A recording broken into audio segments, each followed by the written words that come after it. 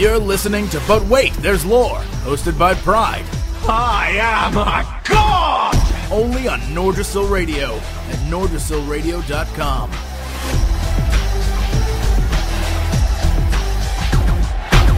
This podcast may contain harsh language. Listener discretion is advised.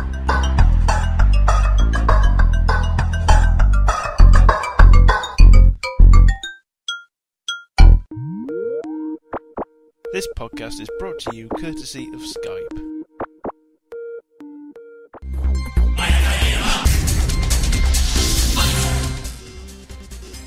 Welcome to But Wait, There's Lore right here on Nordrasil Radio at nordrasilradio.com. I am Pride. Today I am joined by two of my great co-hosts here. We've got, first off, Bestbe. Go at it, my friend. Introduce yourself. Hey, what's up, guys? Bestbe, no correlation with Best Buy. Never. And, of course, we're also joined by Shang. Hi. I'm sad.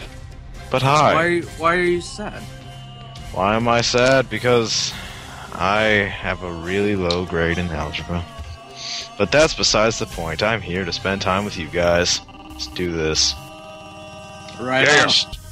Shang is sad panda.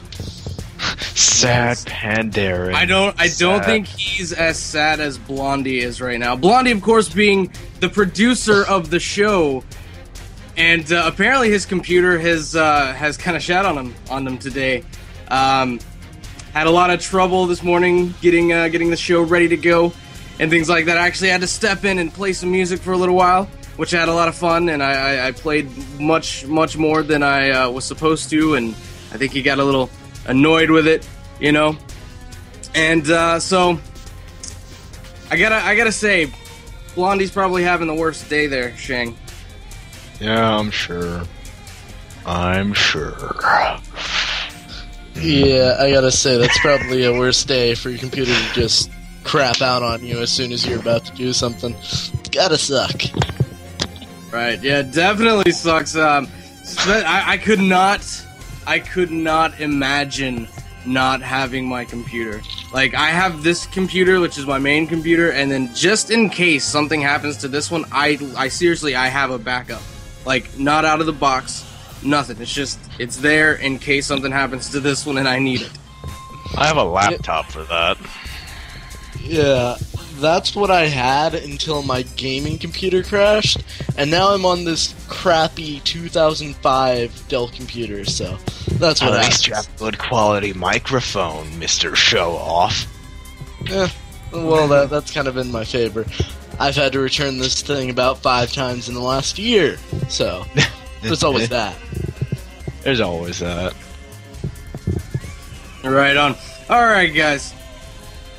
Today, on the show, we're talking about King Varian Wrynn and the awesomeness that is King Varian Wrynn. And of course, we're going to get into a little bit of theory crafting and things like that as usual, but before all the Horde fans are all like, oh, I'm done, I'm out. Nah, I'm clicking, can't listen to this show, it's about the Alliance, da-da-da-da-da-da-da-da-da-da-da-da, right? Don't worry, we're going to get to the Horde in this show. We got to. So, don't worry. We gotta support. Oh, wait. Vampire Kid, you are not allowed to leave. You are my new algebra tutor. You're not budging. Now you may continue. No. Yeah. We gotta support all sides. Alliance, Horde, and, whatever's in between. Well, whatever that may end up being. And of course, he was referring to some folks in the IRC chat room. If you want to join the IRC chat room, you can. There's a ton of people in here. I want to go ahead and get that out of the way so we can get the flood of joins out there. But if you go to www.nordrasilradio.com and click on the chat button, it's going to be a Java applet. It's going to load right there for you. All you got to do is put in your name and hit connect, and you're going to be in the chat with me, with Shang, with Bestbe, with Blondie, with everyone else that's listening to the show. So, with that said, let's get started, shall we? Bestbe, take it off, man. What? What do we know about Varian Wrynn? Well, the first thing we know is during his very early childhood, he was born by King Lane, I believe it was the third or the second, forgive me, and when the Orc forces invaded Azeroth and just wrecked all of Stormwind's land, Elwyn Forest, burned everything to the ground, just massively slaughtered people. As they approached Stormwind, the only true fortified city in all of the human kingdoms of Stormwind, Lothar began holding off several different battalions of Orc troops that just basically smashed themselves into the wall, getting killed. Eventually, though, they got overran, and King Lane himself was assassinated. In such, Lothar took the young King Varian and left with him on a ship, as well as the citizens that they could evacuate, and, like, not very many children. Something along the lines of 20. That's the beginnings. And then after they reach Lordaeron, they go about basically searching and going and sending messengers, as well as Lothar and himself, and basically the king and anyone they could get to go with them, the soldiers and anyone that wished to fight, to the Lordaeron king. When reaching them, Varian himself went off into the rest of the castle, and King Leonidas basically treated him like his second son. Him and Arthas played, sparred, and Arthas was actually rather jealous of him, as well as Varian was jealous of him. Kind of had that rivalry going on between each other. Yeah. Well, it wasn't really a rivalry. It was more along the lines of a playful friendship involving dueling. It could be a rivalry, depending on how you see it. Yeah. Definitely. I mean, it's kind of cool to go back in time and whatnot, and you actually realize that Varian Wrynn and Arthas Menethil were pretty good friends in their childhood, and it kind of, even went on a little more as they grew older, of course. With everything that happened with Varian and, everything that happened with Arthas, of course, that friendship could never last. But it's cool to go back in time and kind of, realize that, some of these major characters really go back that far. Yeah, because you gotta think about it in a widespread band. Most of the heavy lore characters and the leaders of the separate factions, they've been around for a long time. They've seen a lot of war, a lot of death, and just a lot of very chaotic and death in their life. Yeah, definitely. But go ahead. Let's.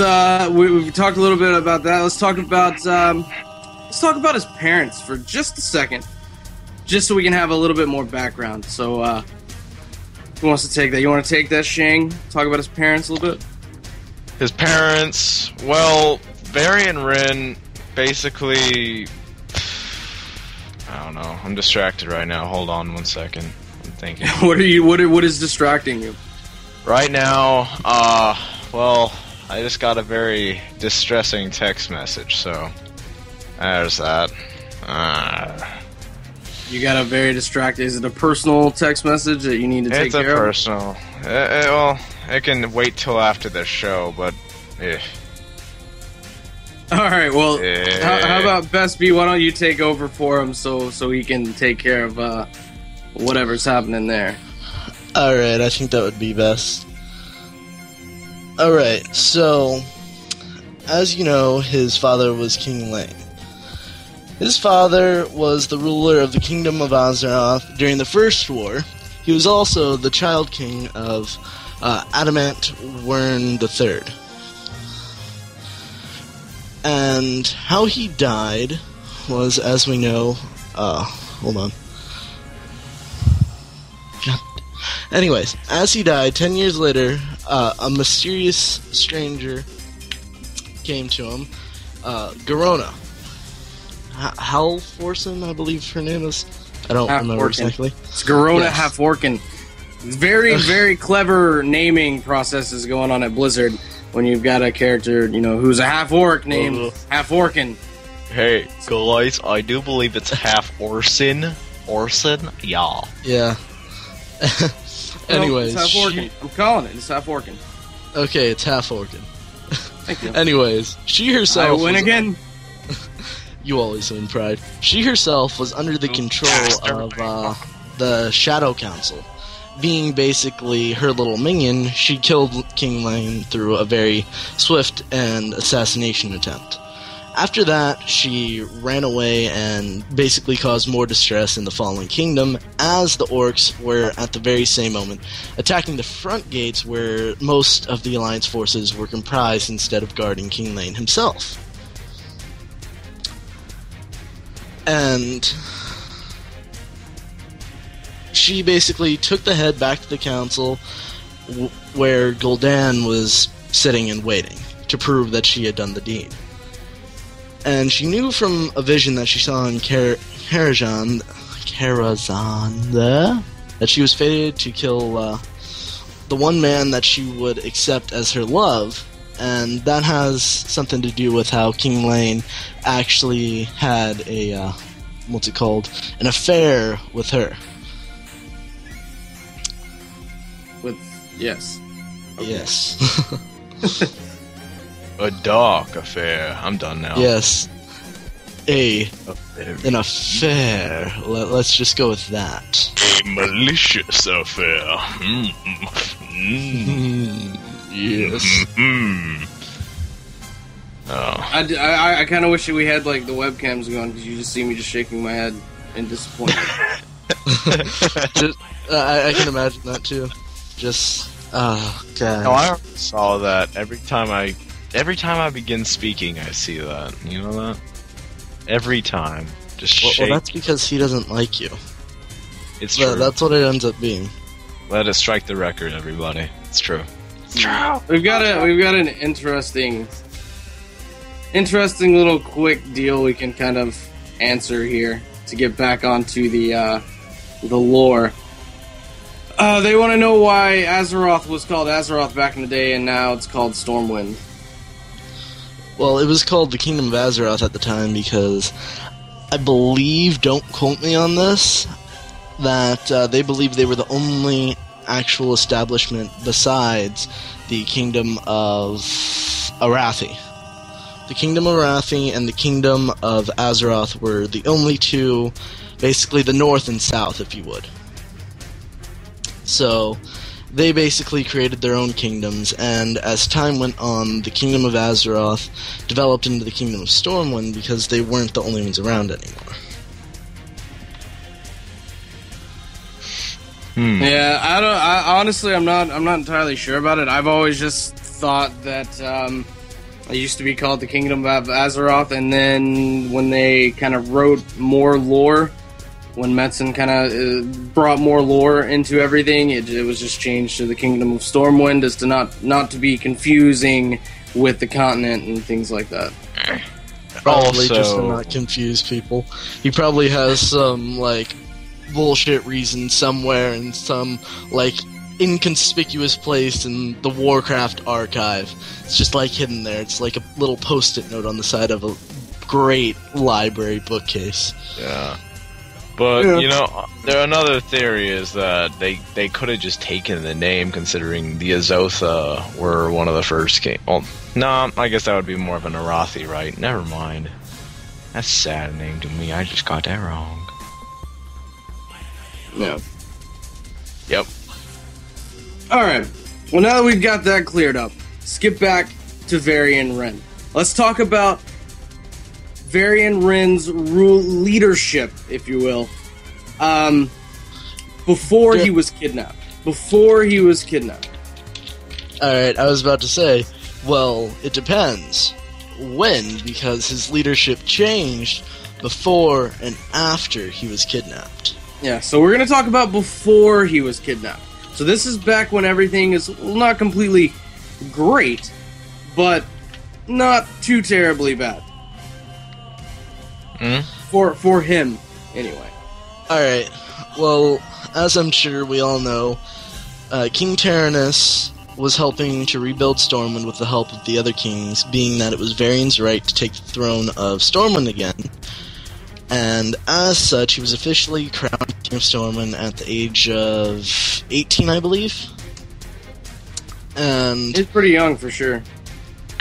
Yep. Because of Varian growing up with King Tyrannus and truly feeling that need to take up the throne and become the king he needed to be for his people, he turned into a very clever and noble king, feeling a father's pride as he had grown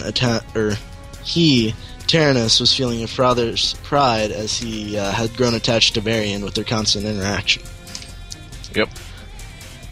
And as such, Varian himself, with his reign as king, was very political in the sense that he was very clever and quick-witted to the various political factions that were trying to gain his favor, or try to relinquish it if that is such the case.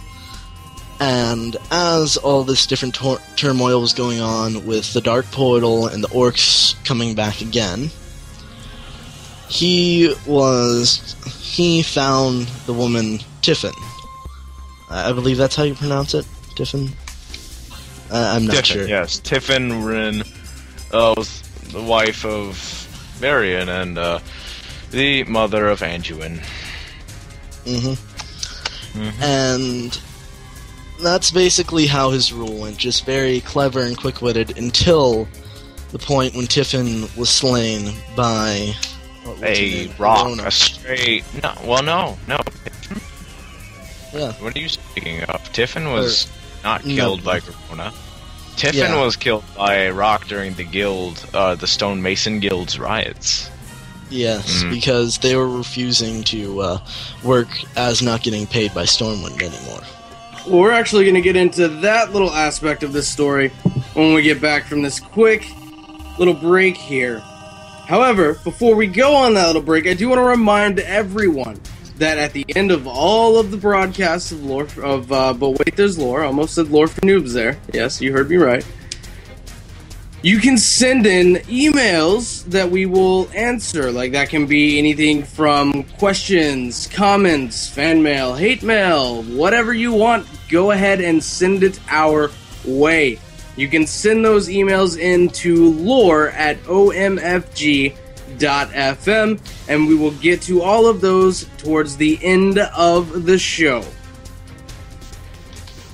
But when we get back, we're going to be talking once again about Varian Wrynn and what happened to him with his kidnapping. You're listening Go ahead, to Noticeable Radio.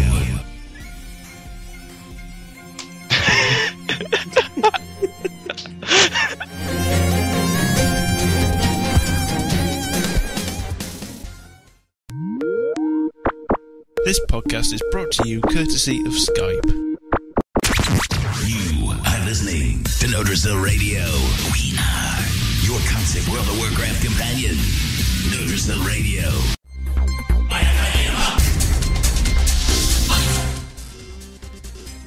Now, I know that you can't talk, Blondie, but I'm very interested to know where you got those deals that you just played. Like, that was actually pretty awesome, pretty well done, I must say. Luke pretty well sent them done to me. Luke sent them to you. Okay, nice. Alright, so, we are back right here on But Wait, There's Lore on Nordiso Radio at nordisoradio.com. And we are talking about Varian Wrynn, King Varian Wrynn, ruler, leader of the Alliance.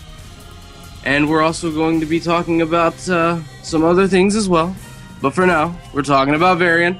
And where we're at in the Varian story happens to be his kidnapping and the fall of Stormwind politically and all this other good stuff that happens. Very interesting time for the king and very interesting time for Stormwind itself. But before we get into all of that, I want you guys to listen to me real quick.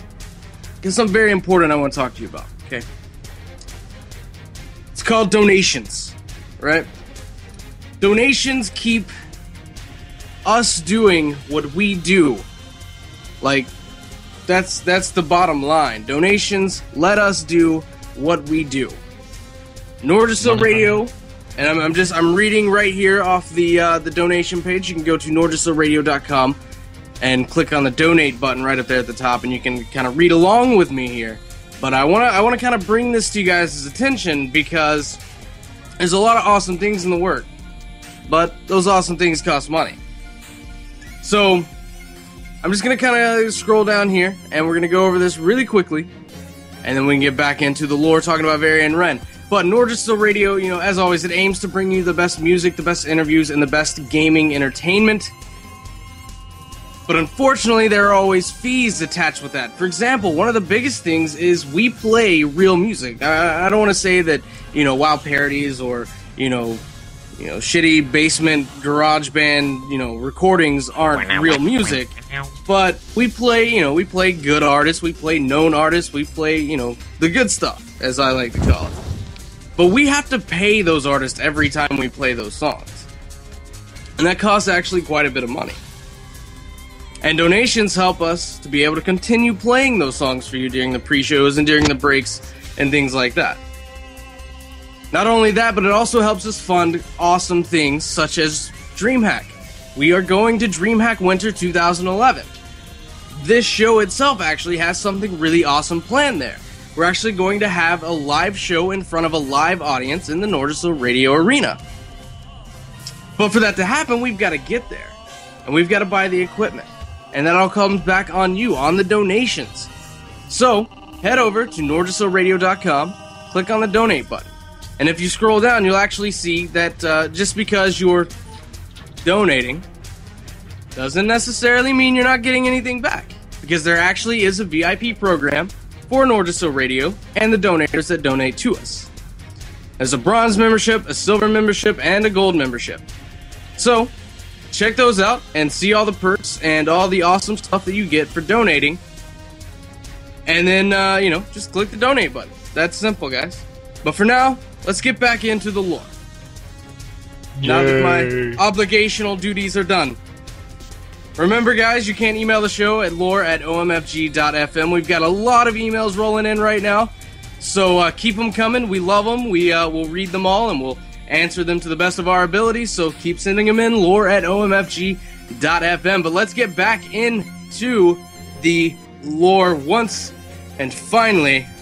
Varian Wrynn, let's talk about his kidnapping and what that meant for the kingdom of Stormwind and Varian Wrynn himself.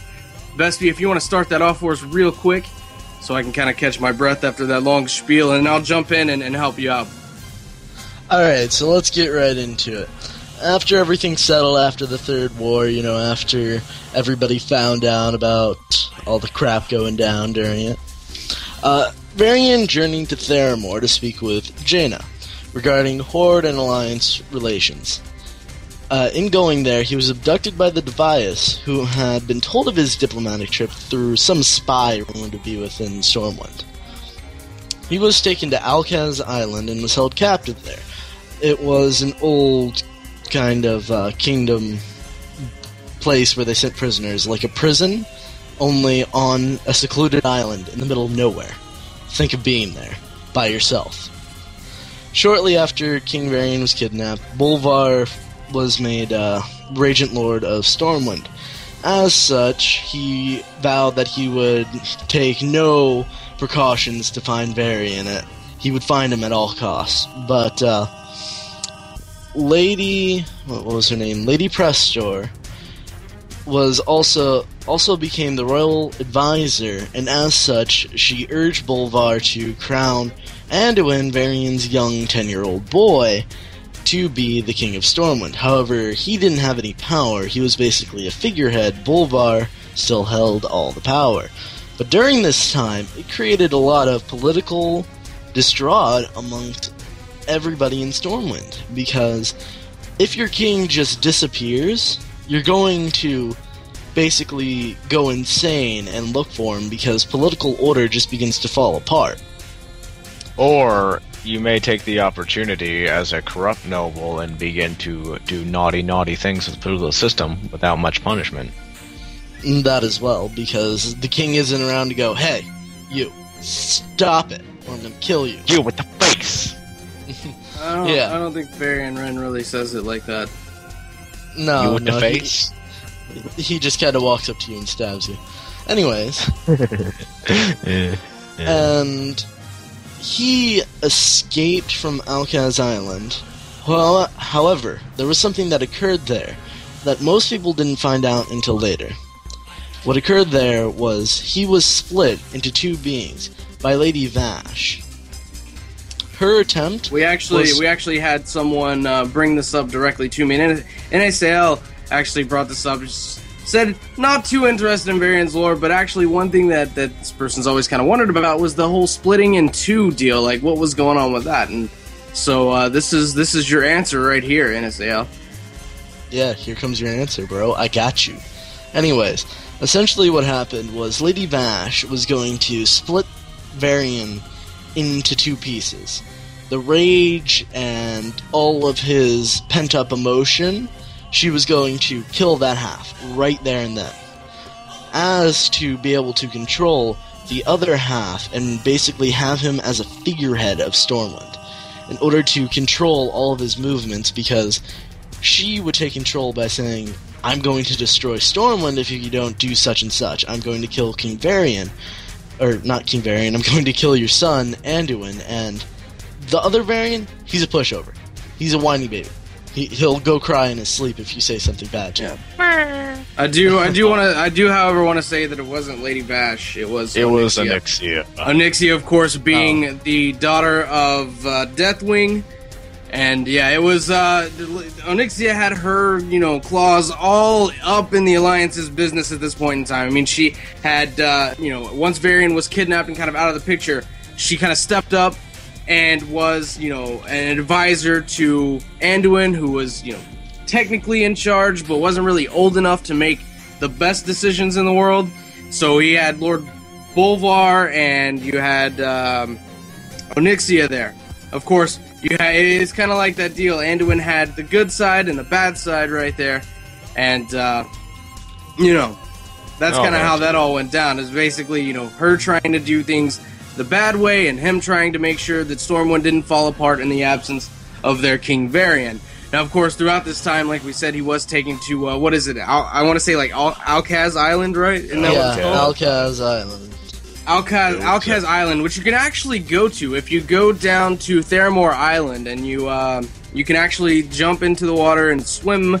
I think you can. I don't know if they've made it to where you can get fatigued on that swim now or not, but I do know you can. There used to be a quest. I don't know if there's still a quest now that they've changed the whole world with the Cataclysm and whatnot. But there was a quest where you could where you had to fly and kind of spy on Alkaz Island and get some information. So you can actually kind of get there, and I believe some people actually, went in and found Varian at some point. I can vouch. I can vouch for that. I actually went and found Varian and took screenshots, and it was my wallpaper for a while. Yeah, I did as well, and I gotta say, he really looks weird. That's all I'm gonna say. He looks way different than anything else, He's like wearing the oddest armor, and he has the oddest hairstyle. Yeah, and then he's got that blue, kind of vest thing, and then he's got the, gold crown belt thing. It looked really stupid. the old Varian Wrynn model that maybe 100 people actually got to see in game. I don't think a lot of people actually swam all the way out there and went and found him. But I will say that, the old armor and the old skin and all that stuff was really bad. Original Blood Elves was bad. It was just terrible. Yeah. But definitely. The new model is fantastic, and it really fits him and all that stuff, so that's good. Mm-hmm. But yeah, it's also interesting to note, at this point, he was on Alkaz Island, and he was, in fact, split in two. And he had two very distinct personalities. One was a very charming side of him, very carefree, very childish, wanted to have fun, wanted to, go out to parties, and wanted to, flirt with women and things like that. And that was the one that found himself back in Stormwind for a little while. Actually found himself back in Stormwind, because I'm not entirely sure, and you may know a little bit more about this particular aspect of this than I do. But what was the reasoning for him coming back?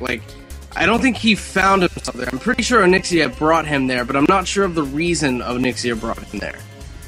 As I said, only I said it Lady Vash instead of Onyxia, as many people corrected, but I wasn't paying attention. Anyways, she brought him there basically to be a figurehead.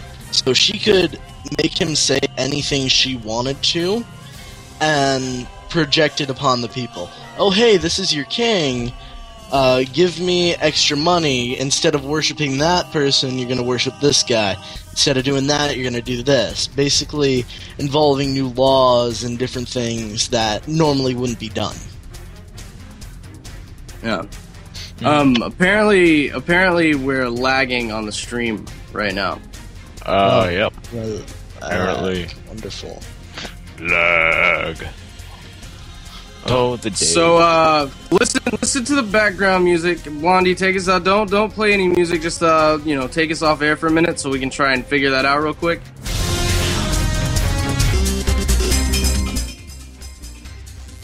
Alright, so, hopefully we have the issues resolved. I guess we'll find out in about 30 seconds or so whenever we actually, get back to the listeners' ears and whatnot. They'll be able to tell me if I'm still sounding like a robot or if we're still lagging and whatnot. So hopefully everything is fine and we're all good and we can get back into things.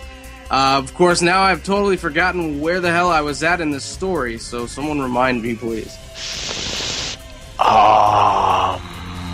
Bestbe, you can do that. You're paying attention. Someone had to have been paying attention. No. We were right after where Varian was brought back to Stormwind by Onyxia. Oh yeah, we were talking about the reason he was brought back to Stormwind. All right, we got that out of the way, right? We got the reason behind that? Yeah, we tossed that out. She brought him back basically to be a figurehead. That way she could control everything in the city. Right. So that's one aspect of Varian. Basically, Varian, who was in Stormwind at the time, was being totally manipulated by Onyxia, and the reason that he had that personality is because it was an easy personality to manipulate. Of course, when you don't care about anything, you just give all of your responsibilities to someone else, and those someone else's would have been Onyxia and Bolvar. So really, all Onyxia had to do was convince Bolvar of what she wanted, and then everything would be a-okay, right? Well, there was a little kink in her plan. There was just a small little kink in that plan. When you split someone in two, the other side has to be somewhere, right? Now, Bestbe, tell us how this other Varian got loose and into the world. Well, essentially what happened was during the casting process that Onyxia was doing to split the two Varians in half, he escaped his confinement because Onyxia was waiting to kill him until the ritual was fully complete and everything was done. However, he escaped his confinement, being the badass that half of Varian is. He escaped from his half of Varian. He's half a man now. Anyway. Only half. He escaped his confinement and just hightailed it as fast as he could off of the island, fighting his way through different kind of, what are they called? Sea creatures? In order and Gorloks and Murlocs and stuff? Essentially, across the island that had now taken over. And he entered the water and swam as far as he could, eventually the rip currents taking him to Durotar. Upon reaching Durotar, he was seen by a passing orc caravan fighting a Crocolus, right? That's how they're called? Yeah, Crocolus. Using only a stick, he was fighting off several Crocolus on the edge of Durotar. The passing caravan just happened to be led by a gladiator trainer called Rhaegar Earthfury. And seeing how Varian was able to just beat down these crocs with a stick, he took Varian, threw him into a cage with Brawl Bearmantle and Bearmantle and Varisus. Yeah, Valera Sanguinar. Sanguinar, I think the last name was. Yeah. Anyways, and he gave Varian the nickname Crocbait in order because he was, fighting the Crocolus. And to help him remember his past during the night as they were basically being carried in the cages, Brol Baremantle placed Varian in a trance, where he saw a vision of himself as a child in a burning city. At that point, he had no idea what the vision meant, he had no idea what the city was, so he just continued with what he soon became to know. And after arriving in Orgrimmar, Rykar started training them all. And Varian... Granted, Varian did not need a whole lot of training. Not a whole lot at all. He was very adept in fighting, shall we say. He was already a badass. He didn't need no training. Yeah. However, something that stuck with him through his memory loss was that he didn't like orcs. That's something that he knew. Varian, as such, refused to engage in fighting for the orcs' frivolous laughter, for their amusement. As such, the training grounds labeled him as a troublemaker, but Rykar permitted him to continue with how he was, not training and basically sitting on the sidelines. When the team was drawn into a fight against Sparkle, I don't remember, but his gladiator team, Varian did pick up a sword to defend his teammates. However, he would not pick up a sword until they were in dire strength and needed his help, because he would not fight for their amusement. Though his team emerged victorious from the battle, they were injured and exhausted from the fight. Rykar offered no sympathy for them, as he permitted the Haiku Steel Edge, I believe, clan, to take advantage of their weakened state and attack them in the ring. With both the teammates defenseless, Valeria, and Brawl were injured, and Varian took it upon himself to fight Haiku Steel Edge himself, and he slew him in combat. From that point, yeah, haiku, like the 5-word, 7-syllable thing. Yeah. Anyway, I never understood that stuff. It's poetry. Not a big fan of poetry there. Not a whole big literature fan there, Pride. Apparently I hate reading. I don't like to read. Alright, anyway, so from that battle on, Varian was always expecting the unexpected in the Crimson Ring. However, he had to follow the rules of combat as it was. But something that worked in Varian's favor was, with the rules of combat in the Crimson Ring, when you slew somebody, you were able to take their weapons as your own. So he inherited Haiku's twin orc blades, and they were much better than his simple sword that he had.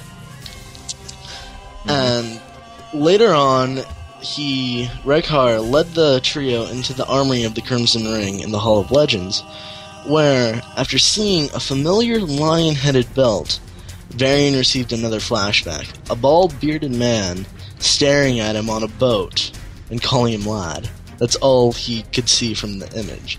As such, he didn't know what it meant, he just knew it was there. Eventually, the three of them traveled to Dire Maul and Feralas, where the gladiatorial contest took place, and after several different battles, they emerged victorious from the Crimson Ring tournament. Impressed by Varian's skills with a blade, the crowd gave him the orcish name, I think, Logash, which means ghost wolf. Also referring to the ancient Goldryn. Yeah, Goldryn, that was a ferocious big old wolf beast. Has a couple of shrines in game. Yeah, he's in game at a couple of times. He is in game at a couple of times. After the tournament, Rhaegar took Logash and Brawl to the torn city of Thunderbluff, where they were both permitted to undergo a cleansing ritual in the pools of vision there. Varian, or Logash now, saw another vision, a fair-haired female who was obviously his wife holding an infant boy. However, he didn't know who this woman was or who the boy was. He just felt some very deep emotional connection with the two. But just as he was relieving from that image, his vision was interrupted by a cave elemental that had been haunting the pools of vision. Varian just kicked its ass. Plain and simple. Just beat it into the ground. Dead. And thanks for defeating the cave elemental, Brawl and Logash were invited to the tent of Rune Totem. What was his first name? Hamal, I think? Hamal Rune Totem. Yeah, Elder Druid of the Torn. Varian was told the legend of the original Logash. Massive white wolf beast renowned for its ferocity in battle. And that's essentially all he learned there. But Azeroth, according to the Archdruid, the wolf's legend extended through Azeroth to the trolls, the goblins, the dwarves, and everyone. In each tale, Logash unyielded will and sheer ferocity, enabling him to push through boundaries of the afterlife to aid his people. Hamel then gave Logash a feather, which Brawl immediately recognized to be a hippogriff. The night elf used to call Sharptalon from Ashenvale had one, and immediately made a bid for freedom with Logash. Brawl and Logash eventually reached the Cenarian enclave in Darnassus and were summoned to dinner by Tyrande Whisperwind. Tyrande sent the two to Theramore, where Jaina Proudmoore would help to restore Logash's memories. Upon arriving in Theramore, Jaina vowed to Logash that she would unravel the mystery that surrounded him, and called it upon her chamberlain, Aegwynn, to help. Reaching the dark aura that surrounded Logash's memories, visions revealed in this weird kind of visage the birth of his son, the death of his wife, and a new darkness which he didn't understand. Despite the invisible mental wall that was preventing Jaina and Aegwynn from further delving into his memories, they were able to confirm that he had been traveling to Theramore and that he was in fact Varian Wrynn, the Lost King of Stormwind. Yeah, it was an interesting story, Bestbe. It sounds like you were reading from like a movie script. You're like, and then he discovered, and then credits hit, and then it's an Oscar. Import the credits. Input credits. Wow. Alright, so we need to take a commercial break right now. And we'll be back in a moment to finish up this Varian Wrynn story.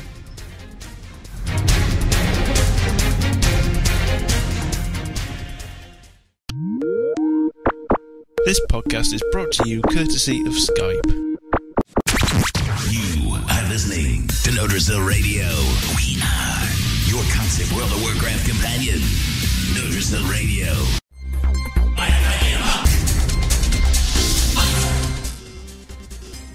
And we are back right here on Nodrasil Radio at NodrasilRadio.com. This is But Wait, There's Lore, and we are talking about Varian Wrynn. And during the commercial break, we're actually talking about all these movies that I got, because Blockbuster went out of business. So we didn't actually, talk about anything real At all. Yeah. like we were supposed to, and then we just got on to what movie I should watch afterwards. Because that's much more interesting. The wonderful life of podcaster, right? Yeah, no. We should make a sitcom about it. The Wonderful Life of the Podcasters. Featuring Pride. The podcast. You know what? I would actually make for some great reality TV if a TV crew followed me around. In the morning.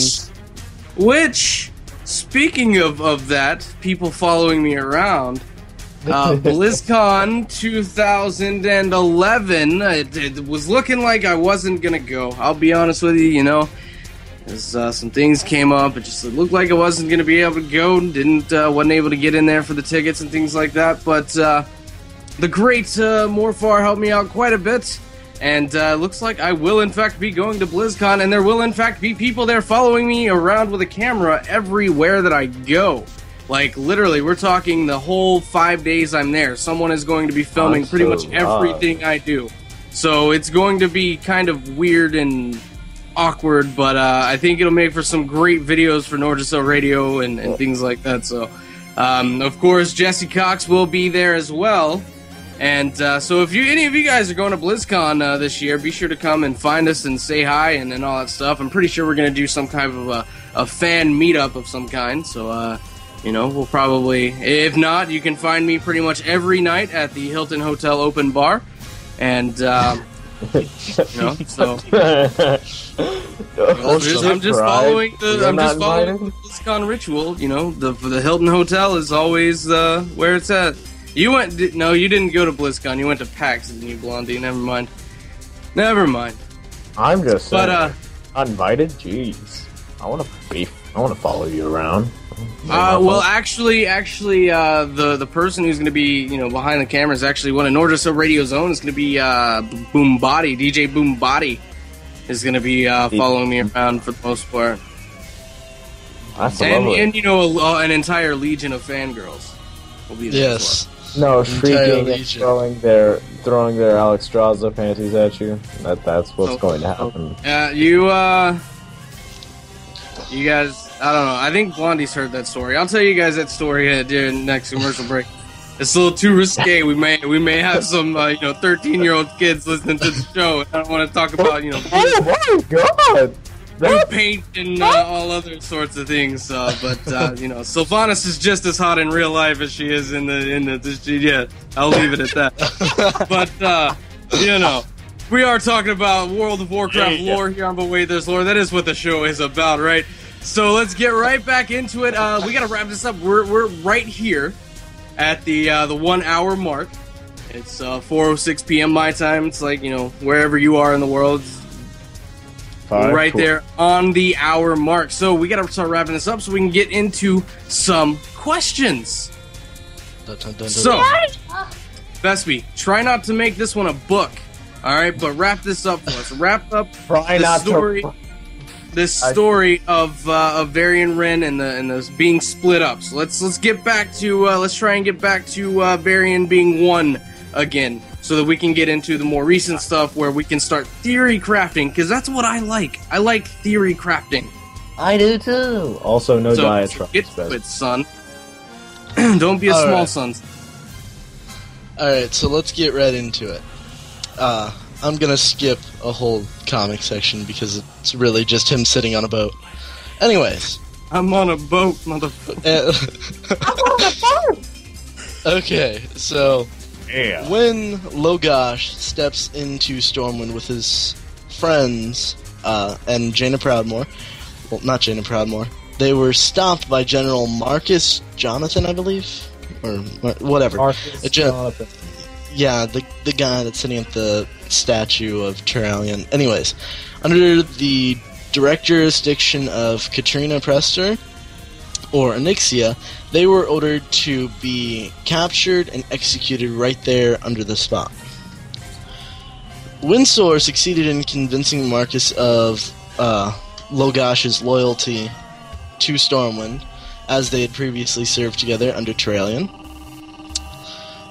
And Katrina Prester herself hastily gathered the soldiers only to have the false Varian tell her that she was disobeying the chain of command and was not in charge of Stormwind. So he kind of grew some balls right there. Grew some balls. Yeah. Entering Stormwind Keep, Logash declared Katrina's masquerade was all over and called her by her true name, Onyxia. Revealing her dragon spawn at dragon form, if any of you ever did the quest, and transforming multiple guards in the keep into dragon spawn. Yep. So yeah, that's something. And then I played that on Moonguard. Mm-hmm. Yeah. We had a little naked human female teabagging Onyxia too. No. She was distracting while we downed her. It was fun. Nice. Anyways, Logash engaged his doppelganger, the other Varian, claiming he threatened the stability of his kingdom and nearly cost the Alliance Thandal span, only to have his doppelganger retort he was starting to repress her spells and regain control of his actions. So, we basically know that the Varian, the one that was a pussy, has begun regaining control over his will. And in such stated that... We prefer vagina. Okay. Yeah. When we speak such language, we prefer vagina. Okay, Vagina. he gained a vagina back. Sound good? No, that's totally the opposite, but go ahead. He lost his vagina. He lost his virginity. How's that? All I know is apparently I have been corrected. It is not Moonguard, it is Poonguard. So there's that fact. I'm just pointing out, just to correct myself. Well, Anduin seeing the two Varians, both his fathers, clashing in mortal combat, Anduin rushed like the little child he was and urged them to stop fighting and face, the giant dragon right next to them. That is, attacking soldiers. Maybe that's the better thing to face. The Great Dragon, as such, just snatched Anduin and teleported them to her lair, daring Varian to follow her into her home where she had all her little minions and everything.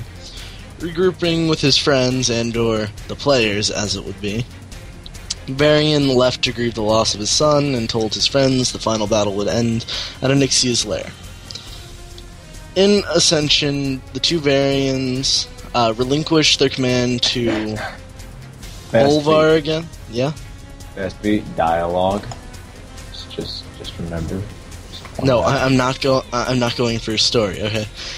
Just try. Logash and Varian relinquished the power back to Bolvar as it had been before Varian came back. Arriving in Theramore, the two Varians met up with Jaina Proudmoore. She told them she had discovered what dark magic was used on them to basically turn them into one of each other. At the time, she thought they were cloned. Shut up. And the dark magic that was used, she found in an old tome. Jaina came up with how the theory Onyxia gained control over the other Varian. And in Ascension, she was able to She was able to come up with a theory. She was able to come up with a theory in order to bring the two Variants back together by using a spell using enchantments, around the two Variants and allowed them to recall the last parts of their lives. The abduction, being tied and trapped on Alcaz, Onyxia using the spell, and everything. Back in Jaina's tower, the Varians came to a starting conclusion that they are both the same person. Shocker there. At the same time, only half of what they should be. Jaina explained that although Onyxia's spell split them in half, they were both able to fight past the spell and regain control of who they truly were, even though they both lived as separate beings. Once becoming Logash, the gladiator champion of the Crimson Ring. He fought in order to regain his memories and birthright. The other Varian was ransomed and returned to Stormwind. There we go. And was further controlled by Onyxia while he was under her spells. And in order to break the spell, leading an assault against Onyxia, both Varians engaged her in battle. Weapons and magic clashed with her numerous dragonkin, while both sides were determined to win.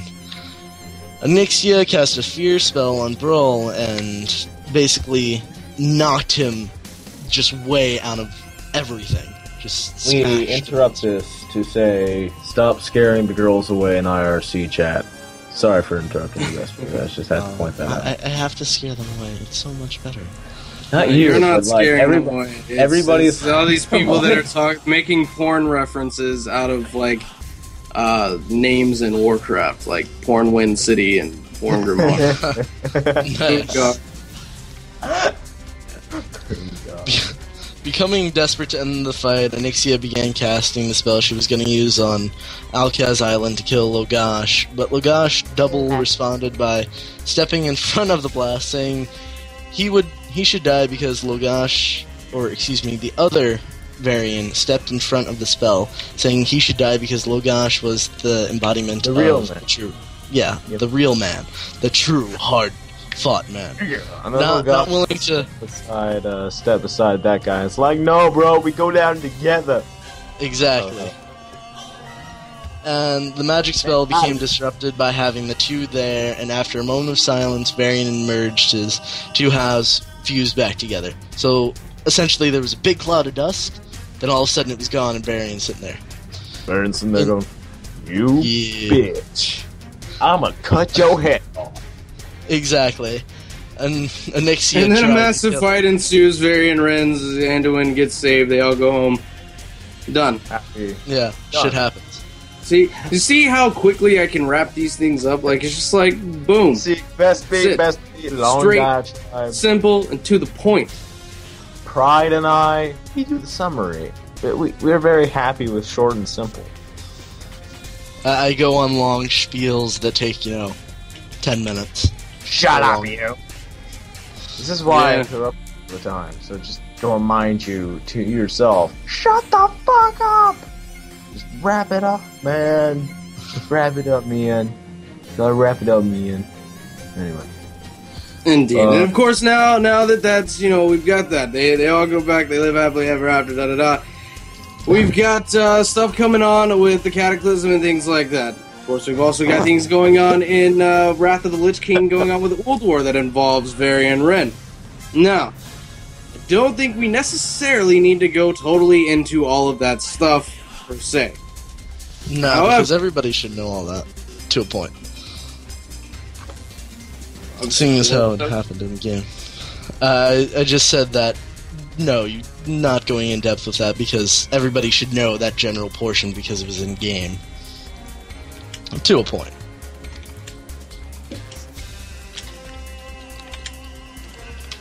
Indeed. No silence. Oh, yes. That was an intentional silence. So that's you guys taking a breather so that we can get back on topic. That's me making sure I step back from my microphone and take a deep breath so you guys don't hear myself breathing like I have to do right now. Right. So let's go ahead. Let's get into a little bit of theory crafting. So long as we don't have to take a break. Let me check with our producer Blondie. Do we need to take a break or are we good to go?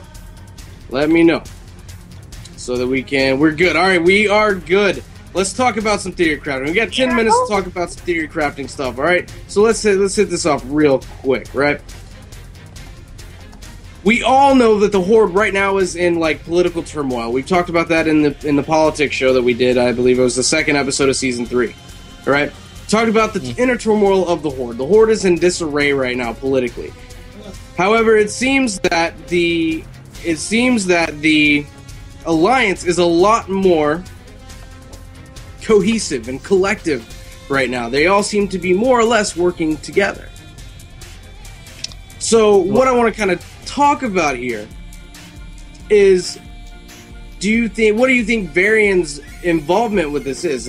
Is he one of the reasons that the Alliance is so cohesive and so willing to work together, or do you think that this is just a collection of everyone? I believe that Varian himself, being that Stormwind and the humans are basically the main figurehead of the Alliance, while the other races are very closely involved. You see him more. He's more of the politician going out to these various kingdoms and associating with them. So I think it's just Varian keeping everyone in check with what's going on, what's going through the different areas, Kalimdor, Eastern Kingdom, Northrend, where everything's occurring. Mm-hmm. So you think that it's because he's such an active leader right now? Yeah, that's what I believe. I would definitely agree. Now, I won't give Varian all the credit because even when Varian was gone, the Alliance was still pretty good. They were still a pretty solid, unified force.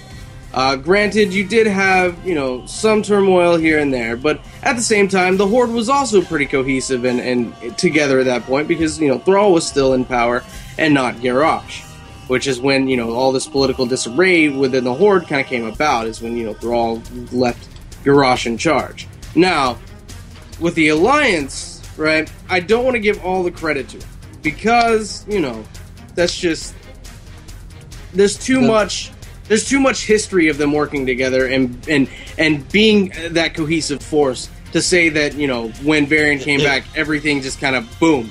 And on top of that, you also have the dwarves who are a little unhappy with the situation that they've been put in. And we kind of hit on that a little bit in the political discussion in week 2 of season 3. But what I kind of want to bring, if you have something to say, go ahead and say it. I'm sorry. I was going to say that real quick. You have to also realize that with the political turmoil with the dwarves, it was Varian who helped reestablish the order that was going on. So that's another thing that's really pulling for the Varian doing a lot in order to keep the Alliance together. Yes, but I will give credit where credit is due. Varian has been a very active leader. He has been since he's been the short time that he's been back. I think in lore terms, he's only been back for like a year and a half, something like that, right? I think he's been back a little longer with that, but it doesn't matter. Just go with that. Well, Cataclysm was supposed to be a long time skip between Wrath, so I have no clue right now. Yeah, that's true. Yeah. Well, I mean, the general official release of the timeline yet, but if there is, then please do correct me. Yeah, I'm talking to the audience on that one. Well, the deal, the whole thing about it is, in the short time that he has been back, he stepped right back up into his role. I mean, he has taken charge. He has taken that leadership role. He has ran with it. He has done the best of his abilities. Now, we do have one thing, and that is that Varian does not like the Horde. Varian would prefer them to not be there at all. So what you've got is some animosity there. And a lot of people say that, he's just like Thrall, but Thrall can get over it, so why can't Varian get over it? Well, there's something that I'd like to mention there. It's not just Varian, it's humans in general. They're still very sore over what occurred during the Second War and the First War, for that matter.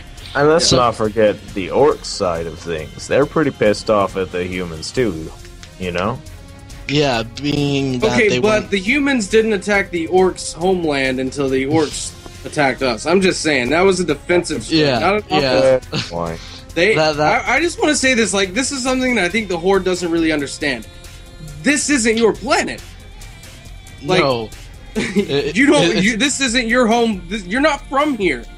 You're from another planet. Alien. Bro, you're green. Look at your skin. Tell me. And a lot of Horde players are like, why it's our planet too. No, it's not. It's not your planet. Every other race but the orcs on Azeroth right now are native, other than, the undead, because they're birds. Yeah, even Draenei as well. And the Draenei aren't native either. However, that's going back into, they kind of crash landed here. Yeah, it wasn't them going, oh hey, that looks like a nice planet, let's go take it over. Exactly, and the Draenei aren't trying to take over land. The Draenei have stuck to their area. They've got their little deal, and they've kind of, they've spread out into some of the cities and whatnot. But the Horde, when they invaded, I mean, they wanted to wipe out humanity. They wanted this planet for their own, right? Yeah, that's essentially it. They were like, this is our planet now. We're going to kill them so we can have a world. That way we can have a world that's not dying because of bad stuff we did due to the Shadow Council, which is, kind of involved in making us do this. So why are we fighting again? But I mean, the whole point is the orcs invaded and they sought out blood. They got first blood, and the Human Alliance first blood. The Human Alliance, they counteracted it. And they kicked some ass. They They sent them all the way back to the Dark Portal. Most of them went back into their homeland through the Dark Portal, and then, a group of select humans and a couple Night Elf Rangers went in there after them to make sure they didn't come back. Not Night Elf, High Elf. Night Elves weren't involved. Yeah. Night Elves are still chilling in their tree, bro. Some Elven Rangers. How about that? Yeah, some Elven Rangers. Let's go. Actually, that's what the unit in Warcraft 2 is called. I'm okay with that. Yeah, it's alright. The forces were led by Turalian, Alaria, and Khadgar, as well as Daneth Trollbane. Yes, and I cannot wait for the day that Daneth Trollbane comes back and takes his proper place as the king of Stromgarde. I love Stromgarde. Stromgarde got shafted, and it really angers me. I like Stromgarde. That's anyways, what I thought.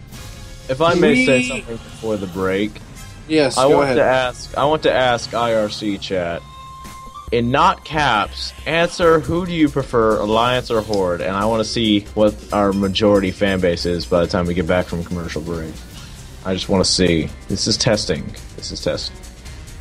All right. Well, we will be right back right after this little musical break.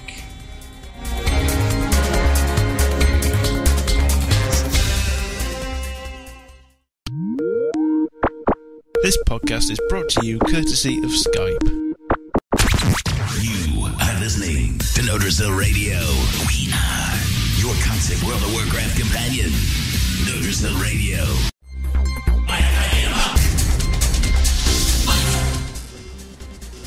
It is that time again, ladies and gentlemen. It is, but wait, there's lore right here on Nordisil Radio at nordisilradio.com, and we are about to get right into the emails. But before we do, I have a special, just a little announcement I want to tell you guys. As soon as this broadcast is over, head over to OMFG, youtube.com/OMFGCata. There is a very special announcement that is going to be made. Some of you may know this, some of you may not. However, it's going to be a really epic announcement, something that some people have been waiting for quite a while, and it's finally coming. So stay tuned to there. I'm going to start uploading it like literally as soon as all this is over, and so stay tuned to that, and it's going to be epic, and I'm very excited. Something that's been in the works for like 3 months. I know Blondie knows about it. I don't know if Shang or the other guys know about it. No idea. No clue. Something epic that's been in the works for quite a while. But let's go ahead. Let's get into the emails. And remember, guys, no, it actually has really nothing to do with Lore for Noobs. Lore for Noobs Alliance has been announced for like a month now. The lore, there's already a trailer and everything for it. Anyways, let's get into the emails. But remember, guys, get to the emails, I would just like to point out we have a 2/3 Horde fan base. Congratulations on finding out that statistic. Also, I am not fired for flooding the IRC chat, but close to it. He's on the ice. I'm on pro. He's like, oh no. I'm on probation. I'm on pro. All right. So again, emails. Remember, if you want to get your email into the show, email us at lore@omfg.fm, and we'll get to those towards the end of the show, which is where we're at. So let's go ahead. Let's get right back into them. Starting with this one. Hello! I was just wondering what's the explanation behind the technology of the Razes? R-A-S-E-S? I'm gonna assume races is what he's trying to say there. I'm going... Also, I enjoy his... Hello! Yes, hello! I was just wondering what's the explanation behind the technology of the races in Azeroth. I mean, that all the stuff the goblins and gnomes have, while other races have bows and crossbows and such. From someone whose name you cannot pronounce. Try me. I'm pretty good at it. Just saying. So I think we can kind of reiterate this question a little bit as to why are the goblins and gnomes so technologically advanced compared to the other races? Well, I always had a theory that each race, respectively, has their own little... For some reason, Blizzard has set it up so there's a balance of magic and technology, so we can have medieval kingdoms next to fucking Nomergon and stuff like that. So we have different people in different time periods. So the goblins are pretty much 20th century, early mid. You know, they got jazz music, I'm pretty sure, and stuff like that. And you know, they developed a nuke apparently, according to that garage quest. We're close to one. And while we have all of that, we also have amazing magi in places like Stormwind and such. So essentially what's going on is there's a differentiation between goblins and gnomes and the rest of Azeroth. Goblins and gnomes, they have a much more complex brain psyche, as it would be, allowing for them to understand quicker different things. So, say they were in their own little mindset and then the dwarves come. It takes them not long at all in order to translate their language and be able to converse with them. As happened with Common and Orcish, that's how the goblins were able to associate themselves with Tyrannus and the orcs at the exact same time.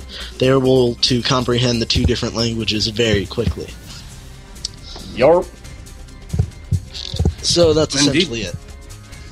Alright, we've got one here. It's not really a question, it's more of this guy wanted to go ahead and just bring something to our attention. So it says, "Hey, Lorehounds, just wanted to bring something to your attention.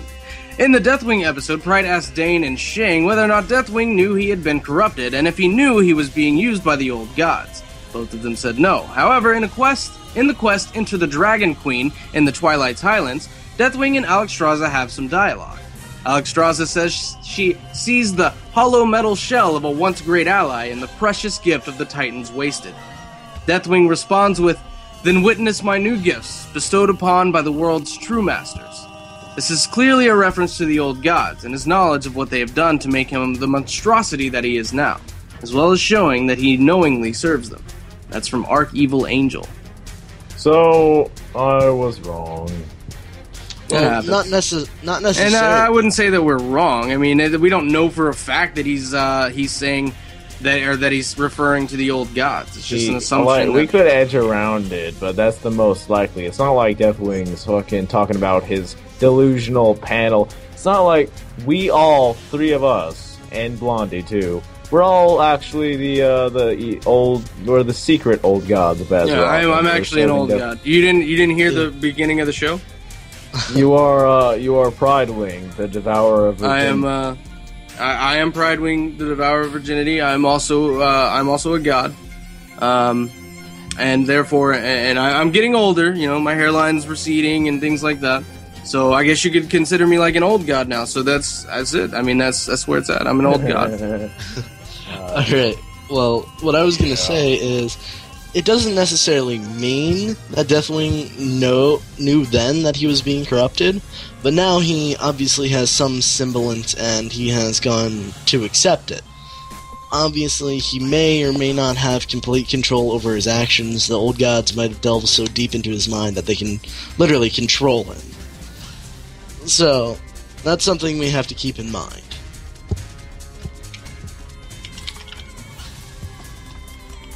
Right on. Next question. May I? Hello, but wait, there is lore. I was wondering if it was possible for the Forsaken, by any stretch, to turn the Forsaken back into living creatures. And also, could the Alliance and the Forsaken get along together in Lordaeron? Sorry for any fail spelling. I have problems with that, sorry. Yes, I can tell, but I think I did a pretty good job of translating. So that's from our fan Valkyres. The answer is probably not. Yes. Probably not, on both accounts. Well, hold on. Maybe if, I don't think it would be likely, but the power does exist for, like, Alexstrasza or, a ritual maybe of some sort, but I don't think it would be likely, given Possibly. But that would be a stretch of the imagination, because as of right now, all we know is that if you're undead, and the necrotic magics that keep you moving around break, you fall into a sack of bones. Exactly. And with humans and undead living together in Lordaeron, that's not going to happen. At all. Ever. I'm going to say that right now because the undead have a ravenous feeling to just take over land and continue to repopulate. They're much like the Scourge. Except they can't repopulate. Yeah. Yeah, they can. They not the natural way. Well, not the natural way, of course. They can repopulate now due to the Valkyries Sylvanas has with her. Yeah.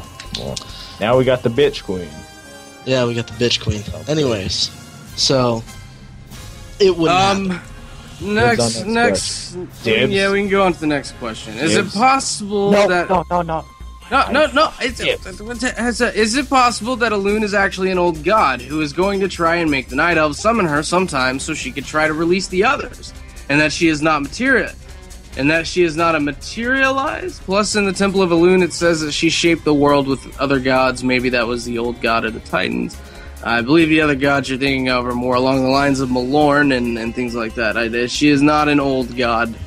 Well, I'm 99.9% sure that Elune is not an old god. Actually, she has all of the elements of an old god. She has a race following her. She has people worshipping her. She may be a benevolent old god. I always had that theory. No, I don't think so.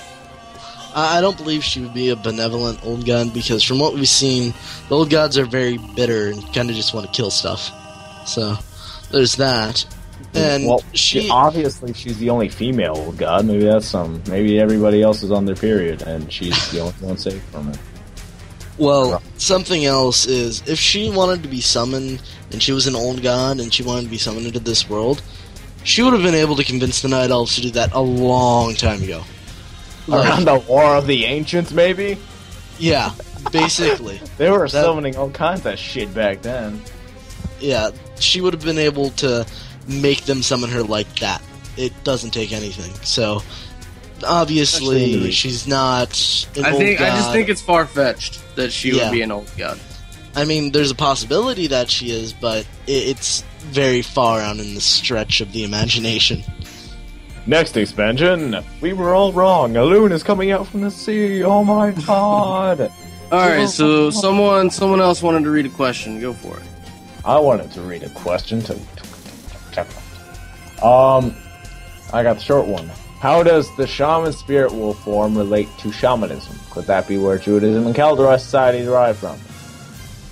From David. But, good question, David.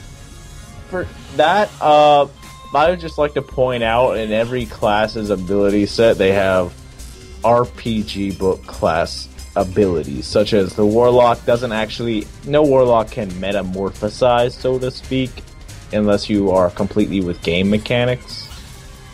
But apparently that's a Demon Hunter ability, and they did push Demon Hunter class into the Warlock class with stuff like Sense Demon. So, it could be something related to that. It could be a point where the Shaman is actually a class. It's not a Shaman in that case. If you're going by the RPG and lore, it's most likely a totemic Shaman. I don't know the exact word for it, but I know there is a fact that there is a certain. I think it's Farseer who can turn into a spirit wolf. So. Next question, real quick and real easy. Who was the first dragon and how was he or she created? That's from Source Sonic. That's Galakrond, right? Galakrond. Yeah, Galakrond. Scourge is resurrecting him. Fun stuff. But big ass Proto Drake. Big ass Proto Drake. He was around before then. Well, around, and the Titans are like, "Hey, bro, you got a nice body. Okay, we're gonna model something after you." And that's how that... Done. Alright, and the next question is kind of long, and it's actually a little bit of theory crafting, so I want to kind of get into it a little bit. This is from The Icy. It says, I suppose this is going to be a very obvious question, but I don't recall you talking about this yet. Who do you, from a lore perspective, think would be a sensible main villain for the Mists of Pandaria expansion? I mean, we obviously need someone stronger than Arthas, and we don't know if we can even make it past Deathwing. But we still need a pretty strong villain. Who could be tied enough to Pandaria and the Pandaren that would make sense as a major villain? Should we expect another, more major old god? Or will they decide to make an entirely new major enemy not already in the lore, considering how little we know of the enemies of Pandaren? Perhaps... Burning Legion is my biggest guess, because the Pandaren originally left because of the abuse of magic. I'm sure and the Burning Legion came from that. I'm sure maybe they'd be up against that. Maybe. Perhaps something along those lines. I don't think we're going to see the Burning Legion back. Yeah, I was going to say, I don't believe that we'd see them back in force, at least not yet, until we get some more lore, because I doubt they would just... Until Sargeras comes back, we're not going to touch him again. Yeah. Calling it. I'm calling it. We've already gone toe-to-toe with Kill Jaden. And the next step up is Sargeras. And Archimonde. We also got Archimonde down, so... It is. Yeah, we killed Archimonde in the whole World Tree thing when he was trying to hump that damn tree. That tree, anyway. So... maybe not the Burning Legion, but maybe something involving a magical faction. They have been known to make factions before, maybe, or for a expansion specifically, so maybe. I'm gonna say probably an old god of some kind. I don't know. I mean, this could be a bridge expansion to where we kind of some of the stuff from the Cataclysm kind of follows into what goes on with Mists of Pandaria, like in a major sense, and it's more of a bridge expansion, getting us to 90, and then possibly the next expansion, which will hopefully be another 10 episodes, 10, whatever. We get to level 99 in that expansion, and we finally face Sargeras. So hopefully it'll be some kind of bridge, because honestly, I can't handle too many more WoW expansions. I'm sorry, I need Warcraft 4. That's all I'm saying. Like, I'm so tired of the MMORPGs.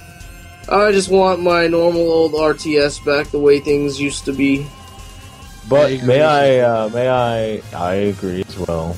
Yeah! Well, I do have one suggestion, one theory. What if we don't kill Deathwing and he's and we just weaken him? And he's the boss. We'll fight Deathwing. I mean, that's what that's a stupid question. No. And then what if we don't kill Deathwing? Well, then we're gonna face him again. The boss, and then he's the boss in this Pandaria all over again. Then a lot of people are gonna cry and say that Blizzard are just rehashing old bosses again. Damn. Wait, I guess they did rehash. Like they've never done that before. Alright. I don't know if we're done with the question or not. I'm done with it. Are you done with it? Because I'm done with it. I'm done with it. I'm done with it. I got my hands off it. And I was... Hello, Nordisil Radio. First off, I love your show. Well, we love you too. Now for the question at hand. After the orcs invaded Azeroth and Kargoth Bladefist was in control of the Hellfire Citadel, how did the orcs get corrupted by demon blood? Was it Magtheridin that got enslaved and they drank his blood, or did they get the demon blood from Aghanar before they enslaved Magtheridin? Gul'dan was the first to drink the demon blood. At the time, he was an apprentice shaman to Ner'zhul, who took it upon himself upon finding these these very mystifying powers with Kil'jaeden, I believe. I'm not positive, or perhaps it was Kil'jaeden. It wasn't Archimonde, but I think it might have been Sargeras actually mentally speaking to them. I don't think maybe it was Kil'jaeden.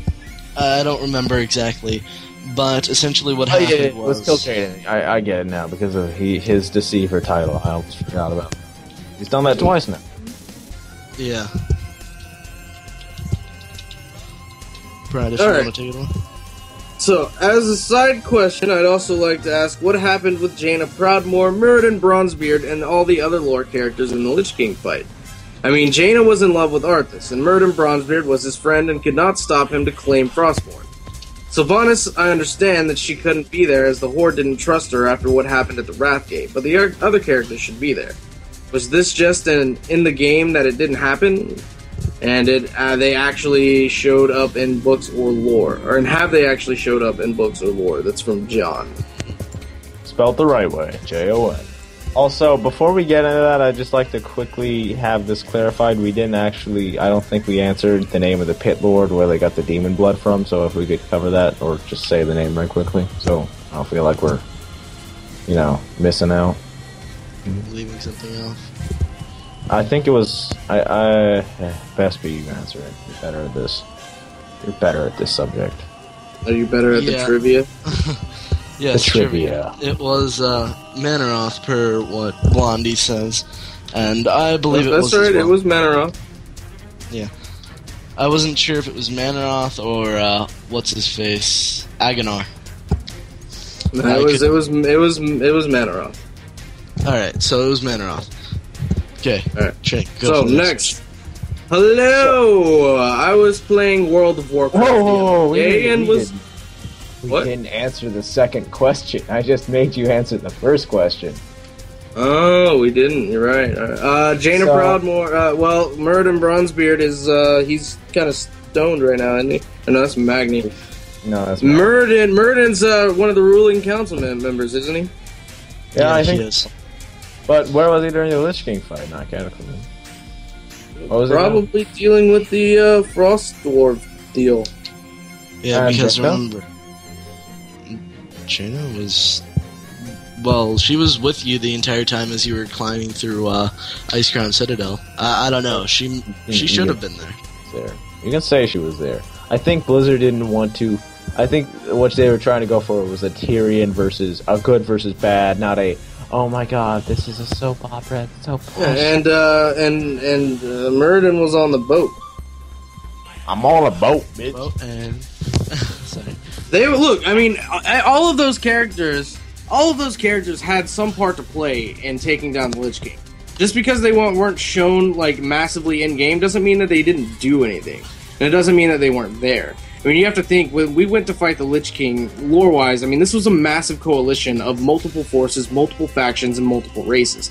This was one of the biggest gatherings of multicultural, multiracial militaries the world of Azeroth had ever seen. This was massive, and it was all to fight the Lich King. So everyone played a part, no matter how big or small it was in-game, everyone played a part.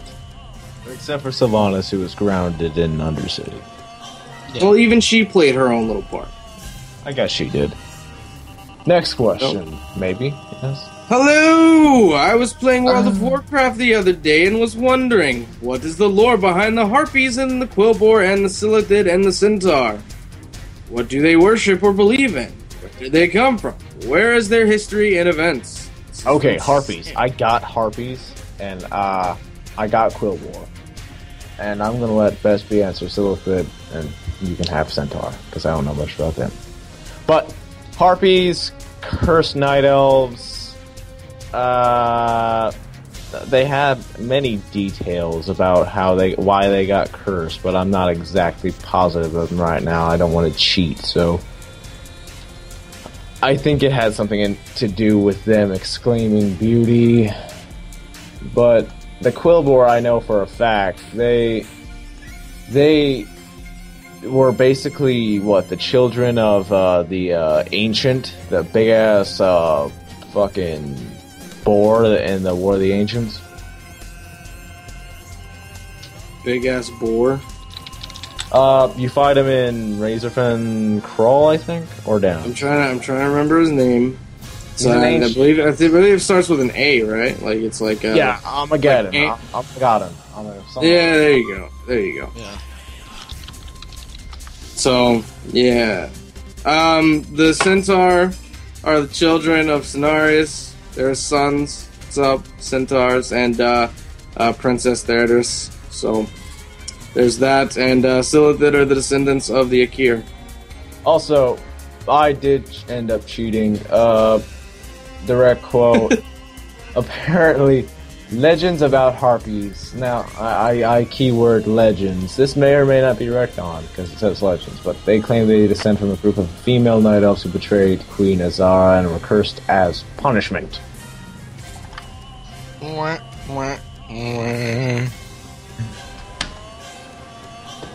Apparently, someone wants to know the lore of Murlocs. America, we already answered this last, I think for 2 episodes in a row we've done this. Yeah. For 2 episodes in a row, we went murder. Fucking Murlocs. Fucking hate Murlocs. Damn Murlocs. Pride and But Wait There's Lore crew. So, being the lore hounds you all are, you've obviously heard of the Dark Riders of Duskwood. Creepy things never seen in game. Cause all the problems in Duskwood. Strange resemblance to the Black Riders in Lord of the Rings. Anyways, I was wondering, what do you think Blizzard will do with these guys? Maybe make them a raid in an upcoming expansion? Or, will they maybe explain why they are really there? Your thoughts and ideas are appreciated. And that is from Nick. And that is also our last question. Oh. Because our producer is a hard ass. Big meanie face, as the children say nowadays. Anyways. Yes, he has a giant meanie face, and he deserves to be clocked in the face by a bro hoof. If anything, I would have to say that they would not become an expansion, or not an expansion, a raid in the new expansion. They would probably become a quest line in order to delve deeper into the story of them, but they wouldn't be involved in a full-blown raid. Maybe a miniature one for like level 20s or so, but not a full one. But I do believe that the Dark Riders of Duskwood, they are a pretty big, set of people from... They're a giant-ass deal, in my opinion. I mean, they corrupted all of Deadwind Pass and Duskwood, and, they are a pretty damn big deal. Alright. Well, right on. We gotta go because producers deserves. Blondie's being a hard ass about all this. It's like you gotta shut the fuck up now. We gotta move on to another show. And You gotta move on. No, I'm just kidding. We love you, Blondie. Don't take it seriously. Don't worry about Shang. He's fired anyway. Yeah. So I am. Don't worry. Don't worry about it. That is the show of But Wait There's Lore, Season 3, Episode 5. I want to say this is 5, right? Because if I'm wrong... Yeah, it's 5. Episode 5. That is... Well, that's 6 weeks. We're 6 weeks into Season 3, guys. Like, wow. Already. Yeah. Already. Mm. Wow, and there's like some massive microphone issues. Bestbe. Yeah, why don't you just mute yourself so I can end the show? How about that? Yeah, how's about that, bro? Perfect. Alright. That has been the show here on But Wait There's Lore on Nordiso Radio at NordisoRadio.com. Don't forget to tune into OMFG Kata, YouTube.com/OMFG Kata. There's a special announcement coming up very soon, very quickly. Just going to go ahead and start that upload as soon as this deal is over with. And that'll be pushed live at any possible minute. If you wanted the quick update as soon as it goes live, you can stick around right here in the IRC. And there's actually another show coming on right after us. So stay tuned for that as well. Also want to go ahead and thank all of you guys for listening and tuning into the show. For those listening on YouTube, we appreciate you just as much. And don't forget that even you can get involved with the show by sending us an email at lore@omfg.fm. This isn't just something for the live listeners. It's for you too. You get to listen to this a couple of days after they do, and be recorded. And you get it, and you get your question recorded too. So you get to listen to our wonderful masculine voices. Indeed. Also, if you actually if you want to send in like a video question or an audio question, you can do that too. Don't be afraid. I put my voice out on the interwebs daily. I have for a couple of years now, ever since I was a wee little boy. Indeed. So that's the show. I mean, we're like 4:59 right now, and Blondie's like, "Oh my god, we're gonna be late." So we gotta head out, guys. But we appreciate you listening. This has been Pride, Bestbe, and Shang right here on But Wait There's Lore on Nordiso Radio at NordisoRadio.com. Love y'all. I went with my alt on a blood furnace run. The druid we had was tanking his cat. He needed on cloth and he needed on plates. Said I'll sell it at the auction house. You hear them in barons in Outland they roam, spamming the trade channel begging for gold. They can't be avoided, they never will change. change. Don't let the tarts get you down. Don't let the tarts get you down. For the daily slave pens a hunter joined in, aspect of the pack, aggressive on pet. He pulled 2 more groups, and after we wiped, he asked why he didn't get healed. You hear them in barons in Outland they roam, leaving your pickups and stealing your loot. They can't be avoided, they never will change. Don't let the tarts get you down. Don't let the tarts get you down. In wars on Gulch I defended our flag. A rogue spoke his mind with caps in the chat. Up on the roof, the alleys got close. He stealthed and the flag was returned.